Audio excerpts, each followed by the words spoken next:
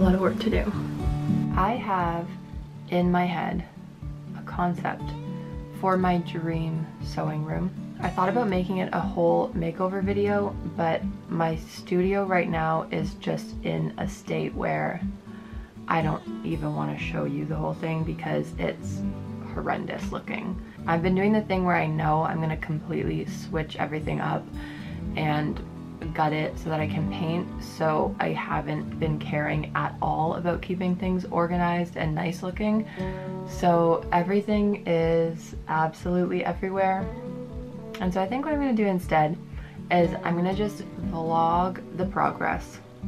Today, maybe tomorrow, maybe the next day, maybe every day that I work on this, I'll make them little episodes and then show you the final product. A tip that I like to use either with cleaning or decorating or completely rehauling a space is a lot of times if it feels too overwhelming to look at the entire thing all at once, I like to just work in little sections.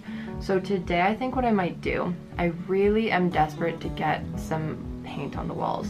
I have a little bit of my walls painted just on either side of my door because I just wanted to see what the color would look like in different lighting.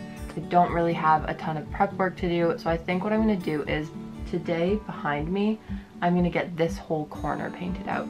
This corner of the studio is where I actually sew, and I think my thinking with this room is I want to have a very clear sewing zone that I can completely put away and have everything absolutely put away, have a spot for everything to be almost hidden when I'm not sewing, because the nature of my life right now is I can go weeks without sewing, and so I don't really like having the pressure to sew when I'm in this room because that's always what I've used it for. But now that I'm kind of diversifying and doing other things, I want to be able to come in here and feel like I can do whatever I want without any pressure to like keep producing pieces. So everything in this corner needs to be easily kind of tucked away. So if I can get these walls painted today, that would be ideal. I just need to move all of this stuff out into the middle of the room basically, and then we're good to go. I was thinking about patching all the holes in my walls, but I just don't know if I want to even bother with this because I don't want to wait for it to dry. If you're stressed out about moving a bunch of stuff out of a room for painting and keeping it organized and everything, treat it almost as if you're moving. I just have a bunch of cardboard boxes in here and I'm kind of making categories in them so I can move them out of the way, and then when I go to put all my stuff back, it's all kind of in their own little zones.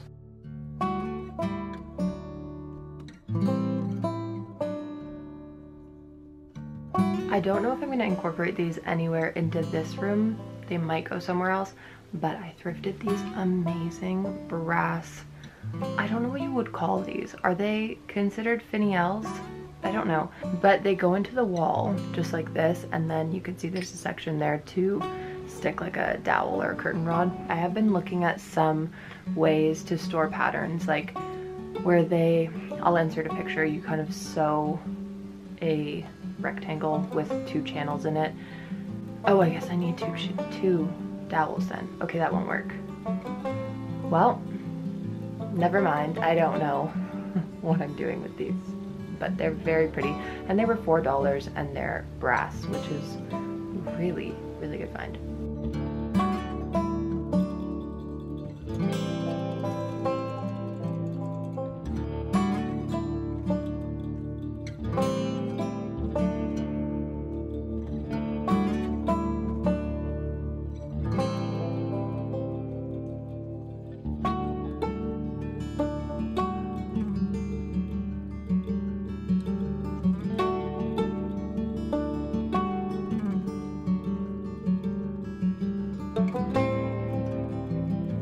If you are big into DIY and decorating and all of those things, you need to get yourself a set of dedicated paint clothes.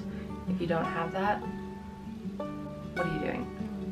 Sweatpants, sweatshirt, t-shirt, long sleeve t-shirt, tank top, shorts. Your painting wardrobe.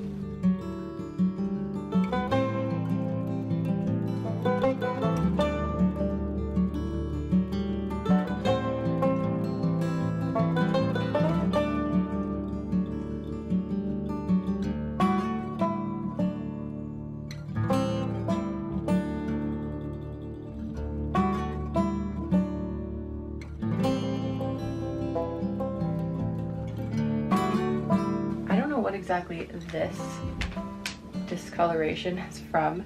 Could be anything, but this is just a little word of encouragement to you if you feel like, I just painted a few years ago, I don't need to paint again, it's a waste of time and energy.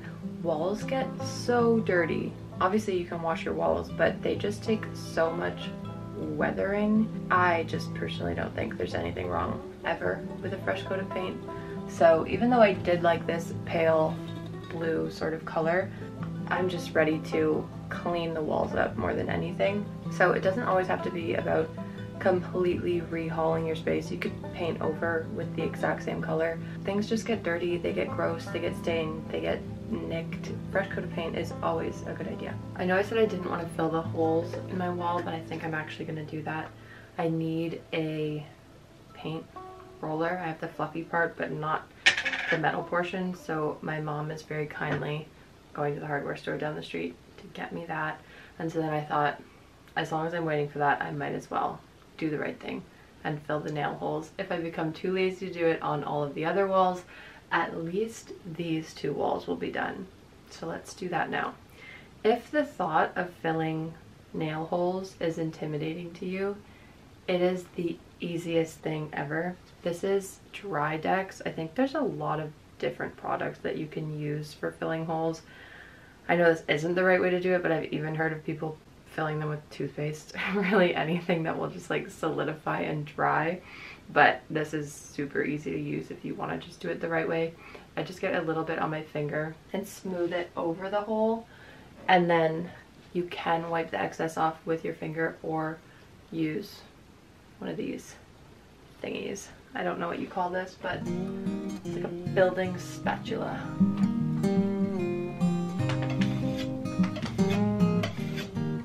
As you can see behind me, I had a lot more holes than I thought I did.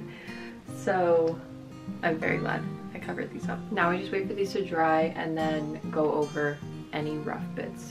A little bit of sandpaper, and then we're completely ready to paint. Another thing I'm gonna do before I go in with the roller is I'm gonna clean the walls. I'm just gonna give them a wipe down. I got this new cleaner, which if you've watched a few of my videos where I talk about cleaning, you'll know I am trying to convert myself to a non-messy person. And one of my favorite things about that process is buying new cleaning products. This is by Ecomax, and it's a disinfecting all-purpose cleaner.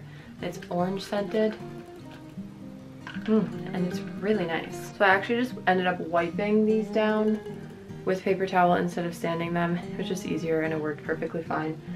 So now I'm just gonna give the walls a quick wipe down because God knows I have not cleaned my walls in a very long time. So I'm gonna do that and then maybe second coat the edging before I roll it.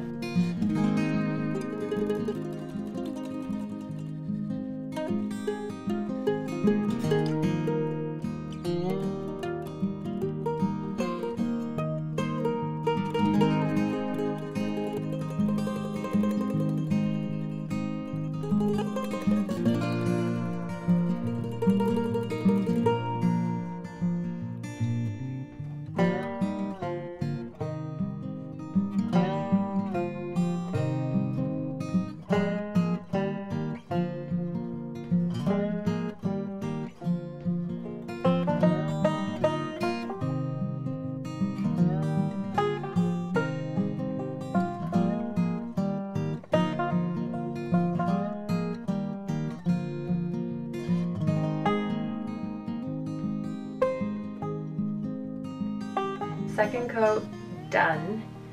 Still wet, so it looks a little bit patchy and weird, but wanted to share a little budget tip. I don't know if actual paint stores do this, but I know department, I don't know what to call them. What do you call them? Like home improvement stores. This is from Home Depot. In their paint departments, if they mistint something, they usually sell them off for like really reduced prices. And some Home Depots, like our local one, has a lot of mistakes, I guess. So I picked up this quart of paint for $3 the other day. See, it's like this really pretty celery green. It looks a little bit darker on camera, and it's a high gloss. This is actually for trim, But do I care? No, not at all. I just picked this up because I'm really, really loving these like celery, citrusy tones right now. And $3, I mean, you can't beat that. So I just wanted to have this on hand in case I wanted to paint a piece of furniture this color. And I think actually what I'm gonna do is paint my cutting table, because as you can see, it looks a lot worse off camera, but you can see all of this discoloration. I think it might be a mix of like fabric dyes and just fibers kind of getting into the paint. I don't know, and just general wear, but I only painted this a few months ago, so I'm not too happy with that, but at least I did do it in just a beige color. It's not really anything exciting, I just painted it because I had the paint. So I'm gonna try the green and see what that looks like. I'm just gonna paint it with the table sitting right in the middle of the room. Really debating if I want to turn the camera around and show you what is going on behind you. Just in case you're mid DIY project or feeling bad about having any room in your house in absolute upheaval. Upheaval, is that a word? I think so. Because of improvements that you're making, just remember it has to get really messy before it gets better most of the time. So this is what I'm looking at right now. Yeah. So I think I'm just gonna paint this table right in the middle of the room because I don't really have any other choice, and this is the way that I do things. You just have to go with it.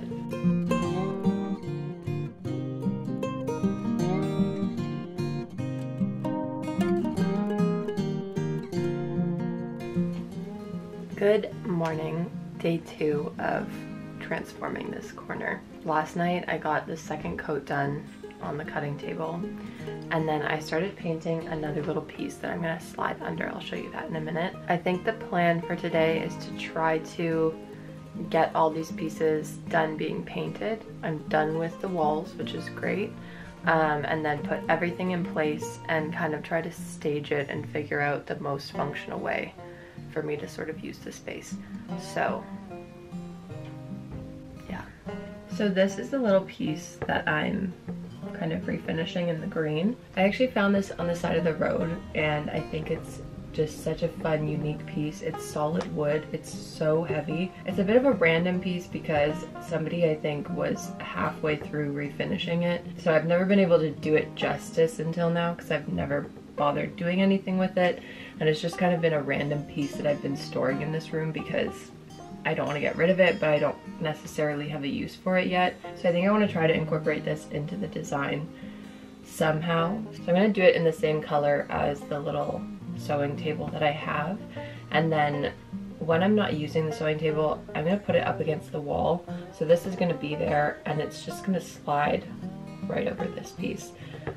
I think that will work. Regardless, even if I put this in another room, I think that the green is just really charming. So I'm going to start putting the second coat on this. I think it's going to look really cute.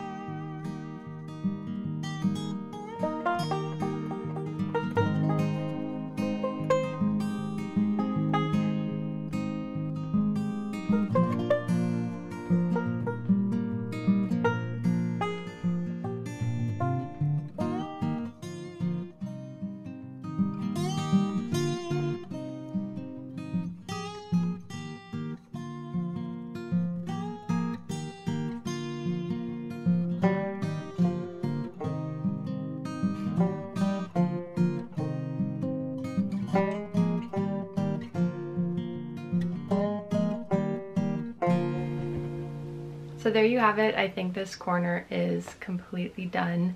Obviously things are going to change and evolve as I kind of work in the space and see what I like, what I don't like. I'm always switching up little things, but generally I think that this concept is going to work really well for me. I don't think I'm going to go over too many specifics because I think I'm going to do a complete tour of the room when it's done and kind of go more in detail for those of you who sew and have a room like this. Maybe make that its own video on my sewing organization specifically, but generally speaking, I'll just go over a few things. I really like in spaces like this where I'm working and making things, I like to have all of my implements kind of within reach and visible. If they're tucked away, I always am really satisfied with the organization of that in the moment, but as I actually start working in the space, I realize a lot of things I really enjoy having within easy reach and easily visible. So it's important for me to have a really aesthetically pleasing way to kind of display any of the tools that I need to do what I want to do. So behind me I have this beautiful birch basket that I thrifted holding all of my scissors and rotary cutters. I have this wonderful iron hook that I love that's holding my antique tape measurers. I just thrifted this little cabinet recently, and I have thread, seam rippers, bobbins in there, and then I also hung these little planks up on the wall, and they just have a whole bunch of markers, pens, pencils, things like that. I really love how this little green piece turned out. It ended up being the perfect size to tuck my sewing machine into, which I think is a great use for it, so that I don't feel the pressure every time I look at my machine having it sitting out and thinking that I need to be producing things 24/7, because that's just how my mind works. So I like that it has its own dedicated home and it can be tucked away and not taunt me. I also ended up having the perfect amount of room to place this clothing rack beside me. I don't know if this is gonna stay here, but I do kind of like it to be able to see what I have to work with. Lately, this is where I've been keeping mainly things that I'm using for quilting. So vintage sheets that I've been thrifting, quilts that are in progress. I've just really been enjoying being able to see all of that, because my quilting brain recently has been just firing on all cylinders, and so I'm really excited to use this space to produce some new things, learn new things, and having some fabric out and visible is really, really inspiring. So I think that's it. I hope you enjoyed the first episode of this little mini series making over my sewing room. If it inspired you at all, then please give it a like down below. Let me know what you thought about it in the comments. And if any of this interior design, DIY, sewing, all of that interests you, then you can subscribe for lots more videos just like this one. And I'll see you back here next time.